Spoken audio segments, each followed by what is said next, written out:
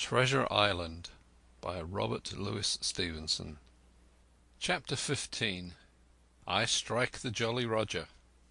I had scarce gained a position on the bowsprit when the flying jib flapped and filled on the other tack with a report like a gun.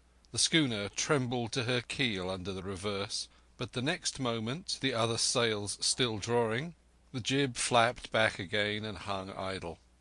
This had nearly tossed me off into the sea, and now I lost no time, crawled back along the bowsprit, and tumbled head foremost on the deck.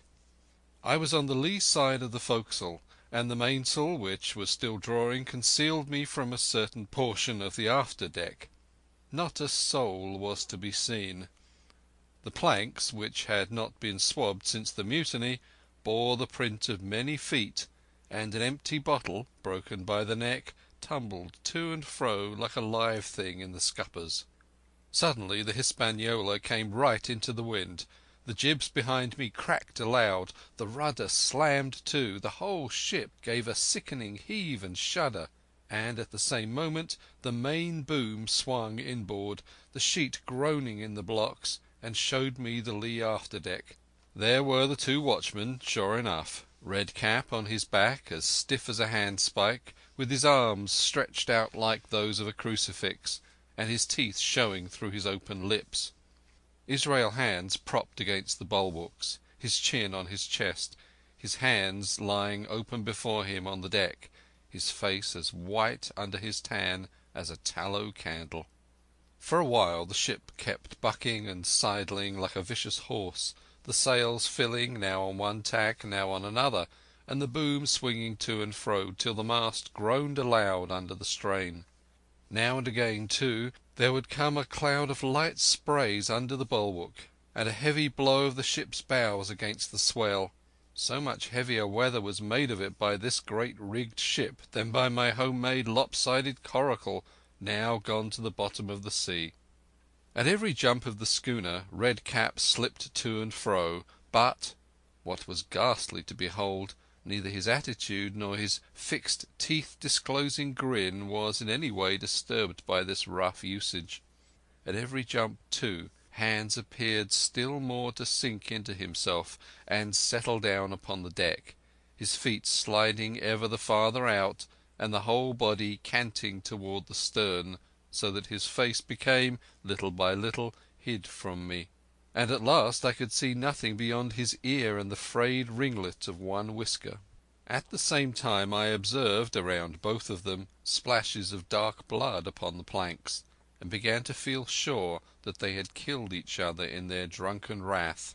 While I was thus looking and wondering, in a calm moment when the ship was still, Israel Hands turned partly round, and with a low moan writhed himself back to the position in which I had seen him first. The moan, which told of pain and deadly weakness, and the way in which his jaw hung open, went right to my heart. But when I remembered the talk I had overheard from the apple barrel, all pity left me. I walked aft until I reached the mainmast.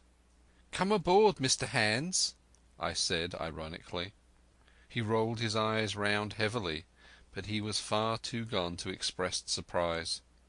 All he could do was utter one word: "Brandy." It occurred to me that there was no time to lose, and dodging the boom as it once more lurched across the deck, I slipped aft and down the companion stairs into the cabin. It was such a scene of confusion as you can hardly fancy. All the lock-fast places had been broken open in quest of the chart. The floor was thick with mud where the ruffians had sat down to drink or consult after wading in the marshes round their camp. The bulkheads, all painted in clear white and beaded round with gilt, bore a pattern of dirty hands. Dozens of empty bottles clinked together in corners to the rolling of the ship. One of the doctor's medical books lay open on the table, half of the leaves gutted out, I suppose, for pipe lights. In the midst of all this the lamp still cast a smoky glow, obscure and brown as umber. I went into the cellar. All the barrels were gone, and of the bottles a most surprising number had been drunk out and thrown away. Certainly, since the mutiny began, Not a man of them could ever have been sober. Foraging about, I found a bottle with some brandy left, for Hans, and for myself I routed out some biscuit, some pickled fruits, a great bunch of raisins, and a piece of cheese. With these I came on deck, put down my own stock behind the rudder head, and, well out of the coxswain's reach, went forward to the water breaker and had a good deep drink of water, and then, not until then, gave Hans the brandy. He must have drunk a gill before he took the bottle from his mouth.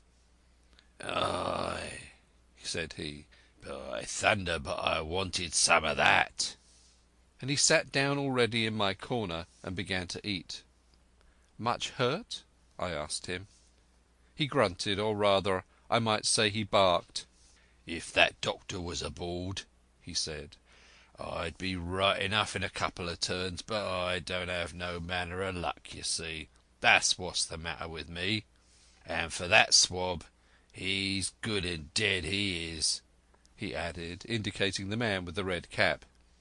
"He weren't no seaman anyhow. And where mought you have come from?" "Well," said I have come aboard to take possession of this ship, Mr Hans, and you'll please regard me as your captain until further notice." He looked at me sourly enough, but said nothing.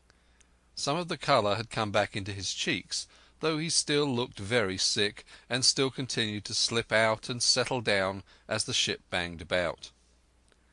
"By the by," I continued, "I can't have these colours, Mr Hans, and by your leave I'll strike 'em. Better none than these." And, again dodging the boom, I ran to the colour lines and hauled down their cursed black flag and chucked it overboard. "God save the King," said I, waving my cap, "and there's an end to Captain Silver." He watched me keenly and slyly, his chin all the while on his breast. "I reckon," he said at last, "I reckon, Captain Hawkins, you'll kind of want to get ashore now. Suppose we talks?" "Why, yes," says I, "with all my heart, Mr Hans. Say on." And I went back to my meal with a good appetite. "This man," he began, nodding feebly at the corpse. "O'Brien was his name. A rank islander. This man and me got the canvas on her, meaning for to sail her back. Well, he's dead now, he is, as dead as bilge. And who's to sail this ship I don't see. Without, I'll give you a hint, you ain't that man, as far as I can tell. Now look here, you gives me food and drink and an old scarf or handkerchief to tie my wound up, you do, and I'll tell you how to sail her. And that's about square all round, I take it." "I'll tell you one thing," says I. "I'm not going back to Captain Kidd's anchorage. I mean to get into North Inlet and beach her quietly there." "To be sure you did," he cried. "Why, I ain't sich an infernal lubber after all. I can see, can't I? I've tried my fling, I have, and I've lost, and it's you has the wind of me. North Inlet? Why, I haven't no choice, not I. I'd help you sail her up to Execution Dock, by thunder, so I would." Well, as it seemed to me, there was some sense in this. We struck our bargain on the spot. In 3 minutes I had the Hispaniola sailing easily before the wind along the coast of Treasure Island, with good hopes of turning the northern point ere noon, and beating down again as far as North Inlet before high water, when we might beach her safely and wait until the subsiding tide permitted us to land. Then I lashed the tiller and went below to my own chest, where I got a soft silk handkerchief of my mother's.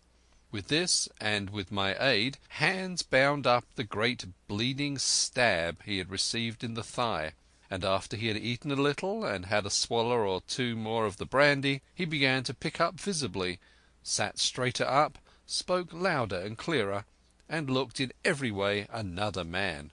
The breeze served us admirably. We skimmed before it like a bird, the coast of the island flashing by and the view changing every minute. Soon we were past the highlands and bowling beside low sandy country sparsely dotted with dwarf pines, and soon we were beyond that again, and had turned the corner of the rocky hill that ends the island on the north. I was greatly elated with my new command, and pleased with the bright sunshiny weather, and these different prospects of the coast.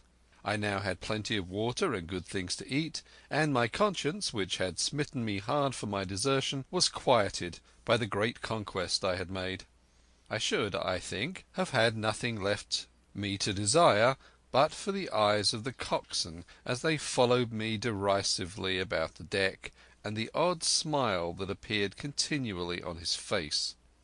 It was a smile that had in it something both of pain and weakness, a haggard old man's smile, but there was, besides that, a grain of derision, a shadow of treachery in his expression as he craftily watched and watched and watched me at my work. Chapter 25